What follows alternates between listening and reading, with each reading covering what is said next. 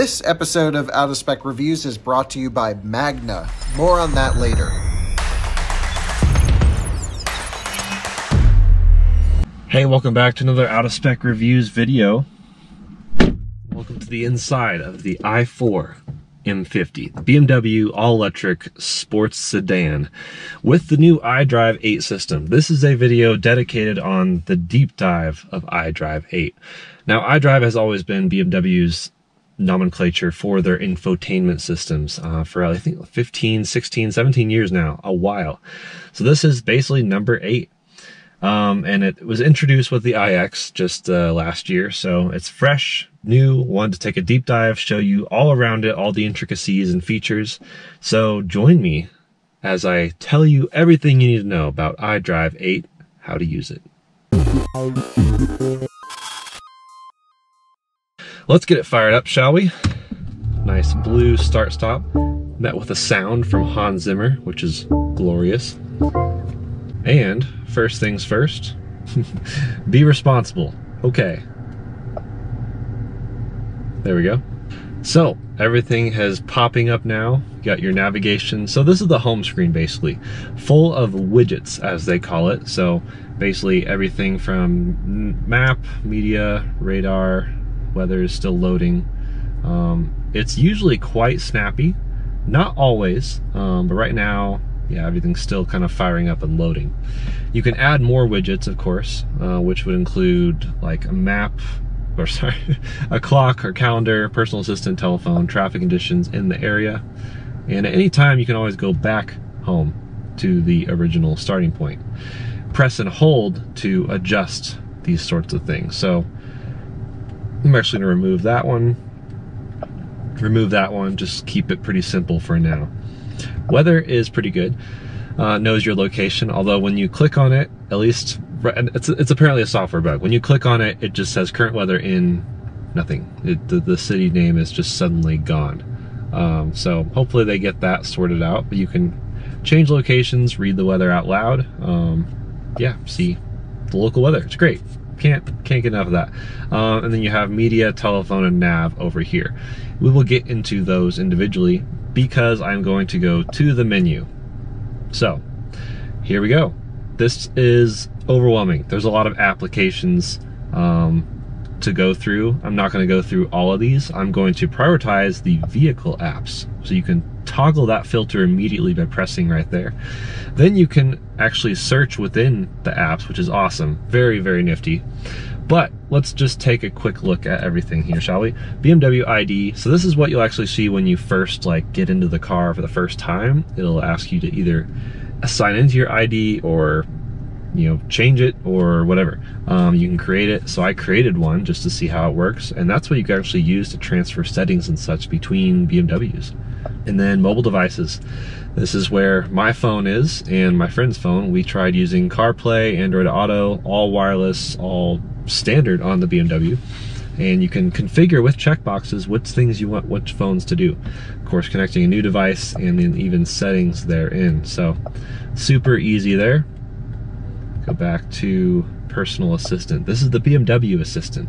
So example commands like sound, main menu, calls. You can also say more bass and it'll pump up the bass. There's more tips on how to use it. And then let's see, wake word. So, oh yeah, you could use like the Siri one and such, and BMW assistance. Okay, so you can call BMW customer support there, owner's manual, personal assistant. Yeah, that's cool. You can see all sorts of commands and learn how to use it best. So, like that a lot.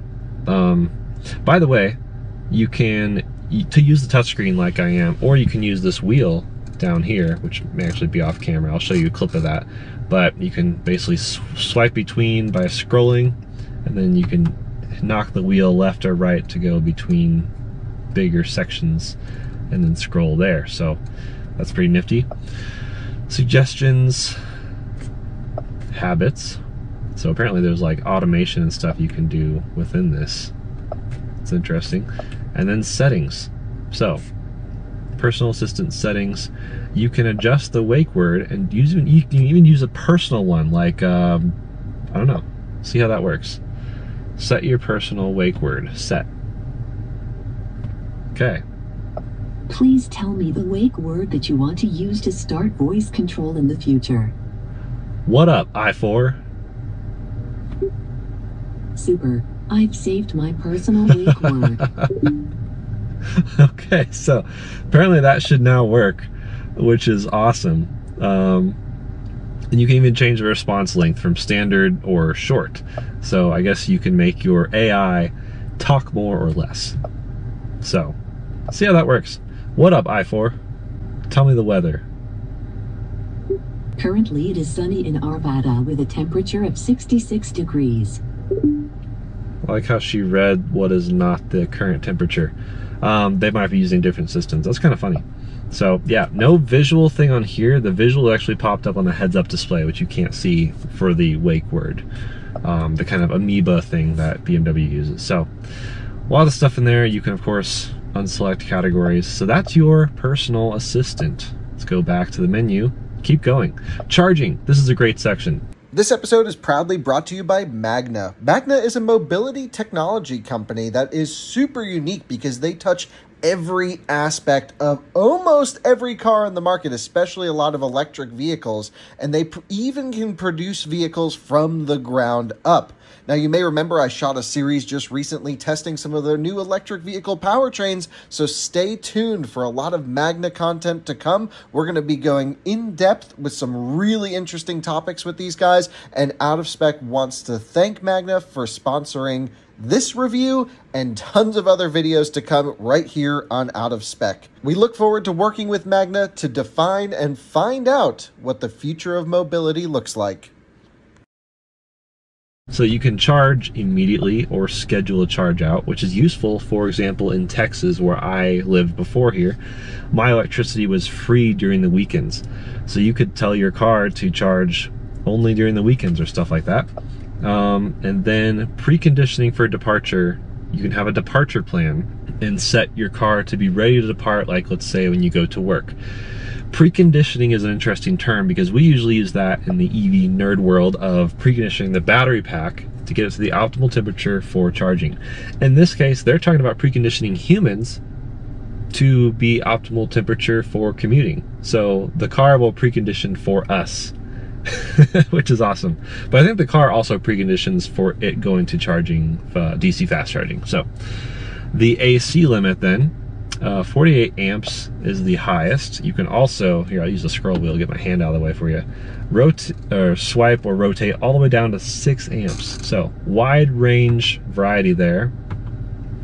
And then charging target, another huge variety. You can do 100%, which is not recommended unless you're doing a really long road trip, or you can do all the way, oh, it tells you charges the fastest up to 80. So it's telling us the curve drops at 80 pretty significantly.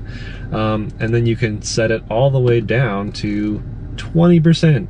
I don't know why you would have a charging limit at 20. That's crazy, but I'll leave it at 100 because I'm going to do a charging test after this. Unlock the charging cable. Fan loudness. This is such a cool thing right here. You can basically have it automatic, or you can put it to restricted. What that means is when you are charging, let's say in your garage, and let's say you're working in your garage on a project or something, you need your car to charge, but you also need to work. The fans of the cooling of the car are distracting you. You can restrict it. And then your charging time will be increased because the car will basically take less power, whatever it takes to keep the fans down, to keep the temperature down, to cool it off less. So that's fascinating. I don't think I've ever seen that in a car. Live vehicle. This is what we saw earlier in the home menu. What had a widget, its own widget. So you can see tire pressure monitor, services, stuff like that. Picture search. What is this? Front lights. General information, safety, headlight, glass. Wow, they have so much information. Charging from the power grid, charge current. Wow, there's so much. This is all within the owner's manual, basically. So you can do a lot of reading in your BMW if you'd like to. Wow, there's so much here. That's crazy. Oh, jacking points. That's super nifty. Look at that. Hopefully your jack's strong enough. This car weighs over 5,000 pounds. And then system settings right here. So you can adjust iDrive stuff such as date and time, language, personal assistant, which is what we saw earlier. It's like another shortcut to get to that section. Time period for trip data, units, sound. Let's jump in here really quick. So this has the premium Harman Kardon sound system. It's supposed to be very surround immersive. They use Logic 7 decoding for their surround sound, and you can adjust the surround intensity. I like it in the middle, or the lowest or the highest for different songs. I never really liked it in 2 or 4 settings, but I just leave it in the middle for most. Experience the sound. This is cool. Check this out.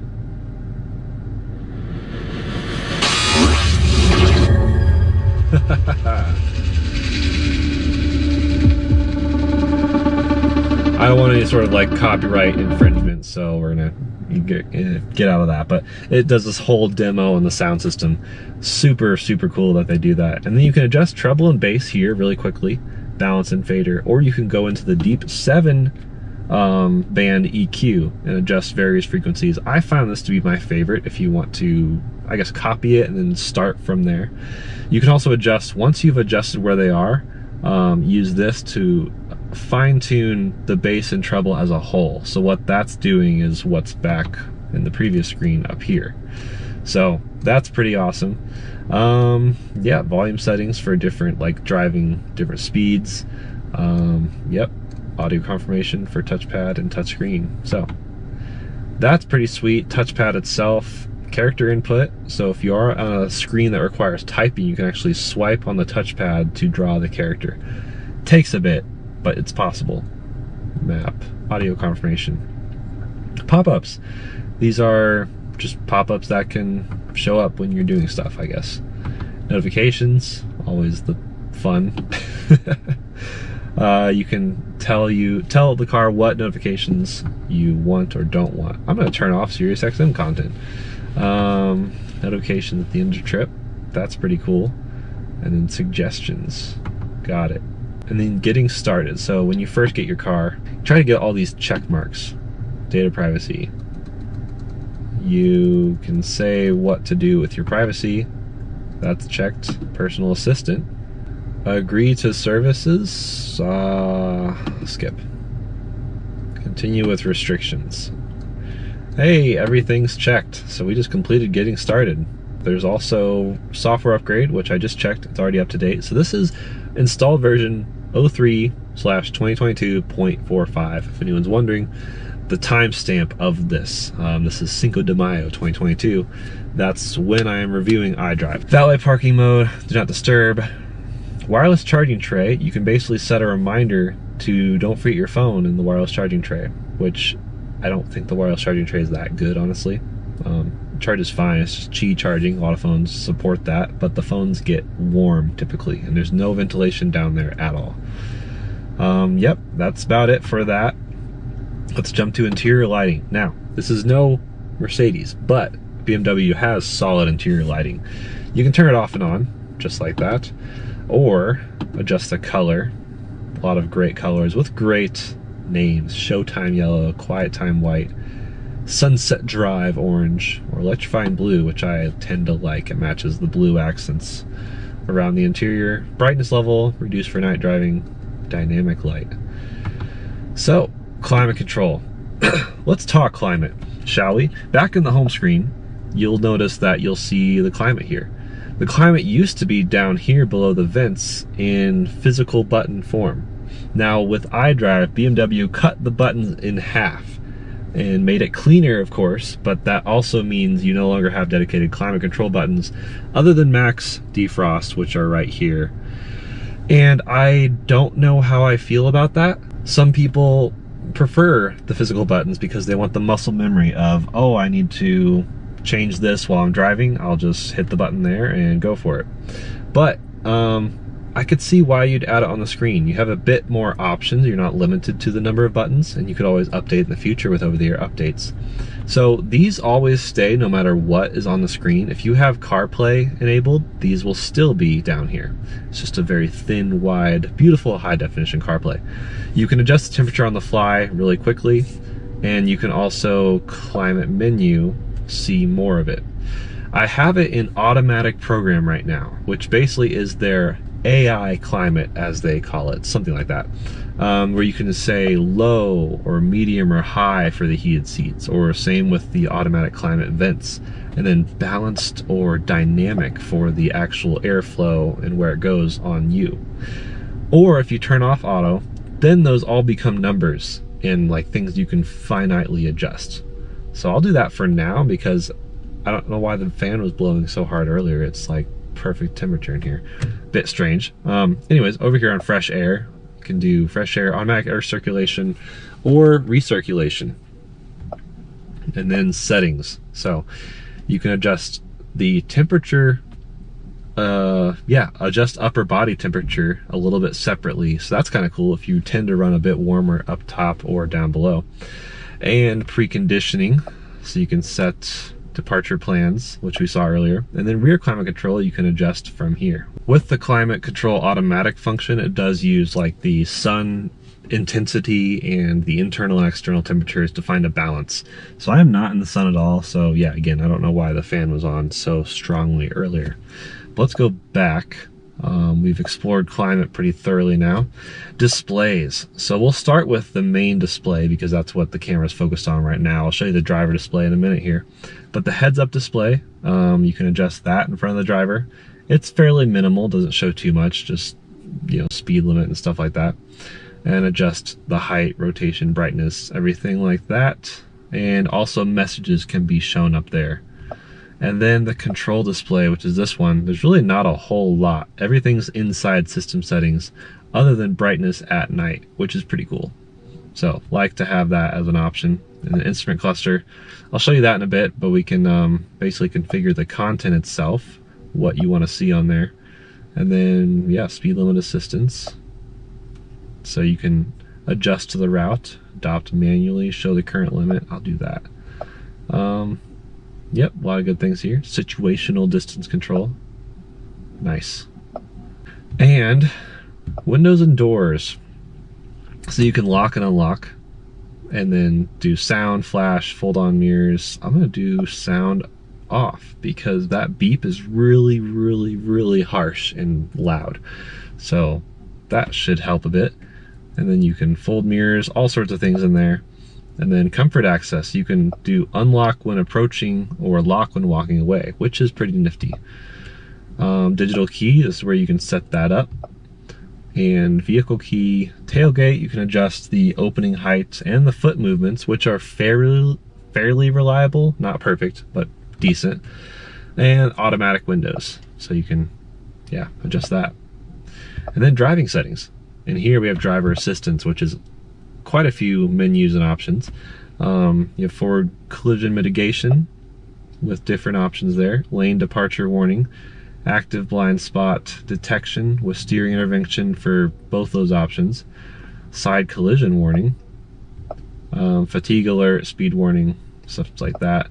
Parking and maneuvering, you can sound off a parking space is detected, so you can do the whole automatic park thing. And then, yeah, pretty sweet. Driving, speed limit assistance. It's one thing that annoys me, actually. I'll point this out. If I just wanted to swipe through this and still see the screen over there, it doesn't. It's like, oh, this is the active thing. You want this now in the main spot. That does get on my nerves a bit. Feedback via steering wheel. Yeah, low intensity. Do that. Drivetrain. So here you can instantly, so some of these have like stuff on top of the widget, so you can instantly change lane departure warning. Same with iconic sounds. Iconic sounds is the partnership result of being BMW going to Hans Zimmer and saying, make us some music, I guess you could call it music, or sounds for the electric driving experience, which they call iconic sounds. So basically, yeah, Hans Zimmer was commissioned to make sounds for your BMW. Actually sounds pretty cool, doesn't bother me. Some cars take the route of, oh, it's you know, emulating an engine or something. This is just like a unique thinking out of the box idea from BMW to do it this way. And then charging, which is stuff we saw all earlier, so you can just instantly unlock the charging cable from right there. Lastly, on the vehicle apps, we have exterior lighting, which we can adjust turn signal, daytime running lights, door handle lights, welcome light carpet, and pathway lighting, which looks really cool at night. You can go all the way to 240 seconds, so 4 minutes of that. I'll just do 30 seconds. That's all the vehicle apps, basically. I will quickly show you all apps. We're not going to go through most of these because you can always download more apps and there's just so many to choose from. You can again search within them here if they support that, but there's Android Auto, Apple CarPlay, FM radio, Spotify, telephone navigation, SiriusXM, podcasts, news, BMW shop, and then messages. Yep, Park Mobile, they have some partnership with there. Uneven road surface. This will basically warn about potholes, supposedly. I don't know how reliable this is or where the data is fed in, but that's an app on there. And yeah, that's a personal hotspot, I guess, is an option. But that's everything. I mean, that's everything within the main screen. So a lot of functionality in here. Again, you can use the touch, or I think you can option gesture controls, which I don't think this has optioned. No, it does not. Or the scroll wheel down here, or even the BMW Assistant. So a lot of ways to interact with it. And then there's like steering wheel controls for additional things, mostly for volume and adjusting the driver's display. So let's take a look at the driver's display. So yeah, this is the driver's display, and you can see the graphics basically. And if you hit the button on the steering wheel, you can adjust basically what you want to adjust. So layout, first of all, this is kind of the wide angled layout, and then you can do a narrower one with a bit more on the left and right. Or let's see, oh, the other one is simplified, so it's just like the speedometer on the left and then just your main data on the right. For display purposes, I'll leave it on this one here, and then you can adjust the content. So media, if it was active, or your map, which is just kind of a more compact view, guidance for the route, and then vehicle kind of assisted view for safety systems, and your trip situation, or just super simple speed. So very simple on that screen. There's not a whole lot you can actually adjust beyond that. It's just ready to go. And then last but not least is the heads-up display. So I can go to head up and then do reduced view, or swipe up and do directional view, standard view. That's pretty much it. Yeah, not a whole lot you can adjust with that. It just kind of depends what you want it to do. So I'm going to go back to standard view, and then you can adjust things like, I think if I just swipe the scroll wheel and the steering wheel, yeah, you can adjust like your media and radio. It'll pop messages up on the heads-up display. So decent information, nothing too crazy, which is good because you don't want to be too distracted looking at that, even though it is through your windshield. So that's pretty much it for the BMW iDrive 8 Deep Dive. It's a great system. We'll keep you posted on things as they kind of change, because we hope to just keep driving more BMWs. And like so many other cars nowadays, they get software updates, which can improve the system dramatically, or even make things worse sometimes. Looking at you, Tesla. Anyways, thanks for watching. Let us know what other infotainment systems you want to get instructionals on, because I think they're fascinating. They're all different, and that could help you in your car shopping. I mean, on one hand, every car just kind of drives, and if you're like a super techie, you might be really interested in the infotainment, and that could make or break your car decision. So thanks for watching. See you in another one very soon.